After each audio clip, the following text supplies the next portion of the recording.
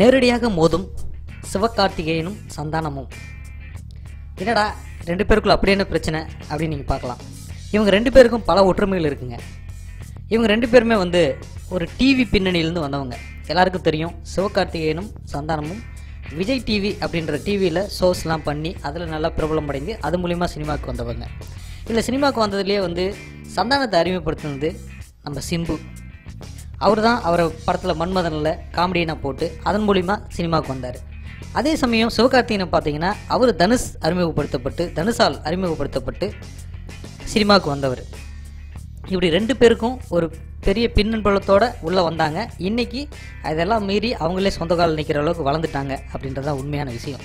அப்படி இருக்கக்கூடிய ரெண்டு பேருக்குள்ளே எப்போவுமே ஒரு இடத்துலேருந்து வரப்போ நீ பெரியவனா நான் பெரியவனா அப்படின்ற ஒரு சின்ன இது இருக்கும். அந்த மாதிரி தான் இது தொழில் போட்டி அப்படின்னு சொல்லி அவங்களே சொல்லியிருக்காங்க.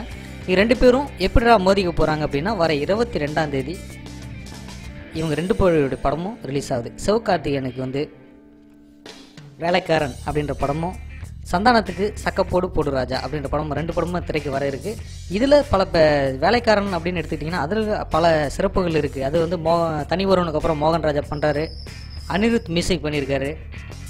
இவங்க super star, lady super star Nayanthara நடிச்சிருக்காங்க. இப்படி பல சிறப்புகளோடு அந்த படம் மக்கள் மத்தியில் அமோக ஆதரவோடு வந்துட்டுருக்கு. அதே சமயம் சந்தான படத்தையும் குறையாக மதிப்பிட முடியாது. ஏன்னா அதுலேயும் புதுசாக இது வரைக்கும் நடிச்சிட்டு இருந்த சிம்பு இதுக்கு மியூசிக் பண்ணியிருக்காரு. எஸ்டிஆருடைய மியூசிக்கில் அந்த படம் வருது.